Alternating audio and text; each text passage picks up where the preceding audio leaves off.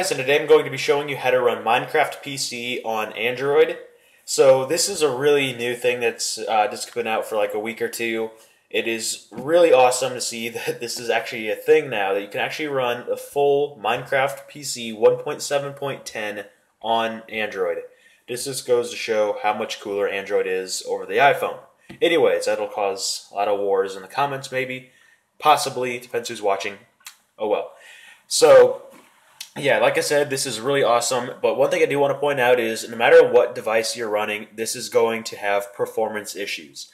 That's just going to how it is right now. It's extremely early versions. The fact that it even runs is actually really impressive, but it is going to have performance issues. So, I'm running the Nexus 7 2013. It's a pretty powerful tablet. I have it overclocked, if you know what that means. Actually, I can just explain it. It's basically taking the hardware and pushing it, beyond what it was intended to run. So it's basically making it faster. So I've overclocked the processor and the graphics processor to get a little more performance out of this, to see where I can get it. I've got a pretty significant overclock, and even then, it's playable somewhat, but also not really.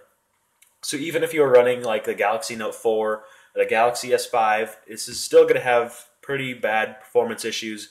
But like I said, it's in really early stages right now, so the fact that it even runs is impressive. So shout out to the developer, and actually the developer of Boardwalk is the app, is the same developer of Block Launcher and Block Launcher Pro. So yeah, this guy is pretty freaking awesome. So let's get into it. So like I said, the app is called Boardwalk. It's on the Play Store. It's free. I'll have a Play Store link in the description if you want to go and download that.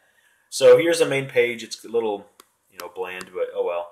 So you have several different options here, 3 different options. So you can either import your credentials from the Launcher Profiles file on the PC.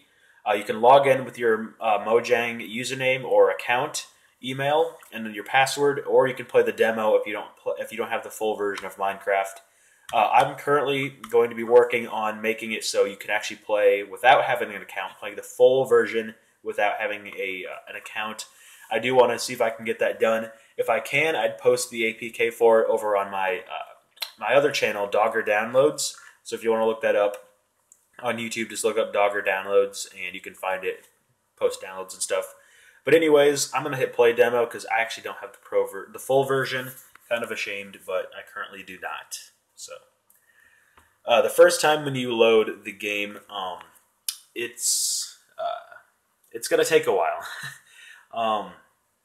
It's got to download and do a lot of different things it's just going to take quite a while to do, depending on your device. It took about 5 minutes on mine, which isn't so bad.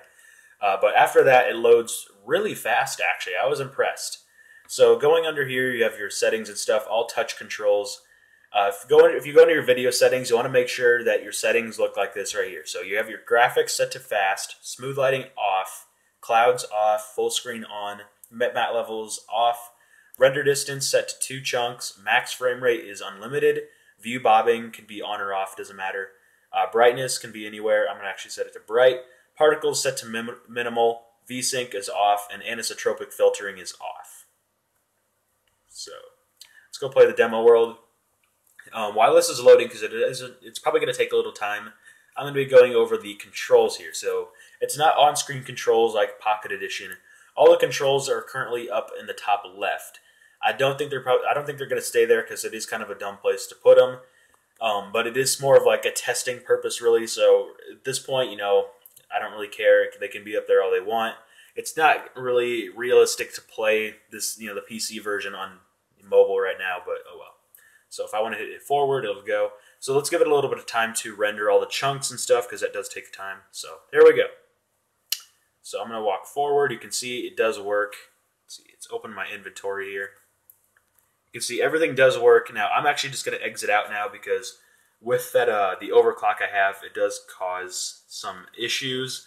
While recording and playing that, it does sometimes crash the device, so I'm just going to close it there. But you could see I was running the full PC version on there.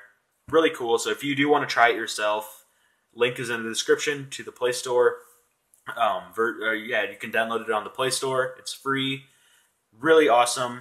Can't wait to see more from this developer. So Even if it's laggy right now, I wouldn't delete the app because you can always get the new updates as they go and be notified about updates on the Play Store. So as it progresses, it'll probably get a lot better. So that's what you want to watch out for. So really quick tutorial on how to do that. So I hope you guys enjoyed this video, and I'll see you guys in the next one. Thanks for watching.